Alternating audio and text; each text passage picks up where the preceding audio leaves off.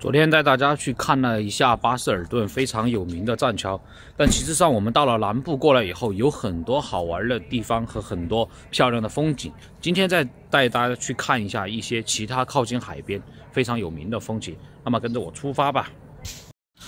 从酒店出来，我们开车一路向南，右边是大海，左边的话就是这个湖。这是巴士尔顿非常有名的一个高尔夫球俱乐部，然后里面的房子我查了一下，平均大概也是在50万左右，好一点的房子得上100万。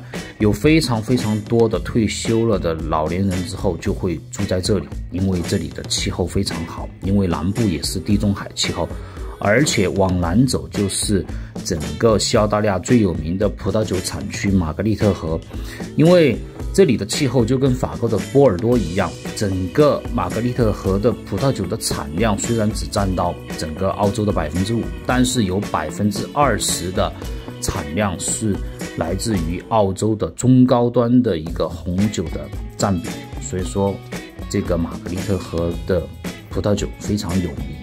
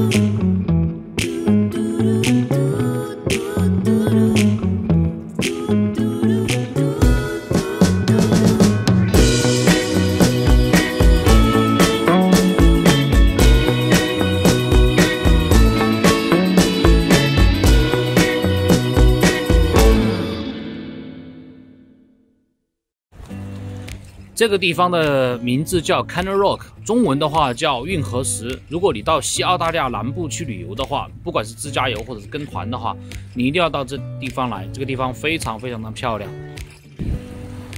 非常多的人到这里来抓鲍鱼或者是潜水。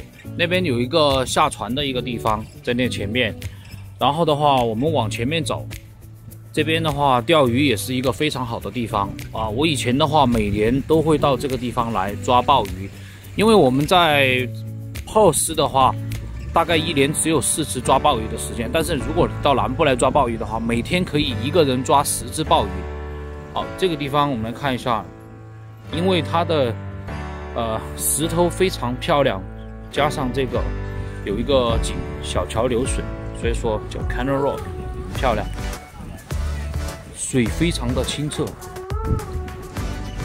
看他们在潜水。如果是到西澳大利亚的旅游的话，一般去奥巴里的一个3日游的话，就会来这个地方啊。如果是自己开车的话，那你就一定要记住这个地方 Canal Rock， 非常的漂亮哈，看。如果是到西澳大利亚来自驾游的话，我们一般有南部有2个地方非常漂亮啊，一个是往玛格丽特河走啊，一个就是往奥巴里方向。去奥巴里大概有3天，再远一点的话，去埃斯佩兰斯大概要7天左右。他们俩估计是下去是去抓鲍鱼还是抓什么还不知道哈。人没挺多，要跳了。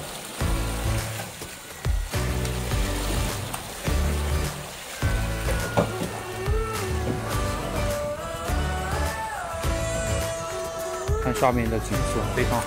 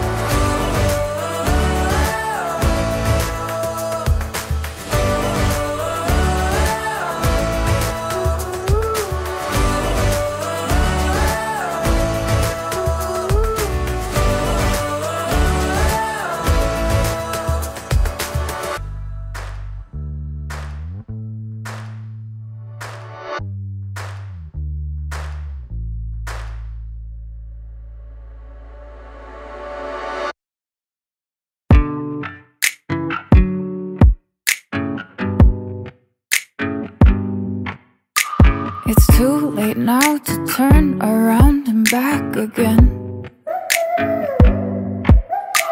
I made my bed and now I lay my head in it. And I'm sorry I'm not perfect, but I knew that I wouldn't be.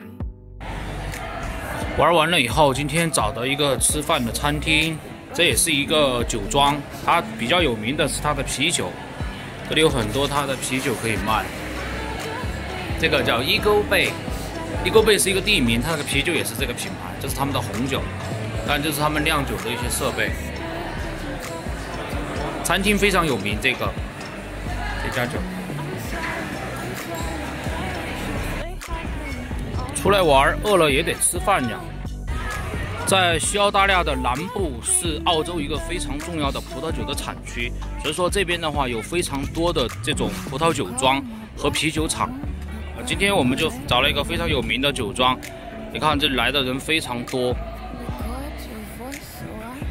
我们今天没有定位置，只有前菜，已经没有主食了，所以今天我就吃的什么就不给大家分享。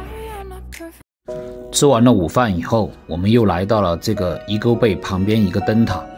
澳洲是一个四面环海的国家，它的整个海岸线就有25760公里，海岸线的灯塔是必不可少的。整个澳洲一共有多达350个灯塔，它的灯光能够照射几十海里的距离，除了指引船只的航向来保证安全，有的灯塔还承担了收集气象数据的任务。